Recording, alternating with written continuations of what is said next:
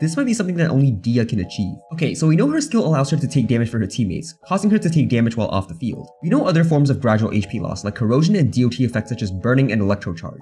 The corrosion stops draining HP from off-field characters at a certain point, while burning and electrocharge stop dealing damage the moment the character switches out. While Dehya heals herself once her HP is low enough, it has a pretty long cooldown, so if she's at low HP during this cooldown and your on-field character takes enough damage, Dehya actually has the very unique ability to straight up die while off the field. As far as I know, no other character has this ability. So yeah. Do remind me if I'm missing anyone though, because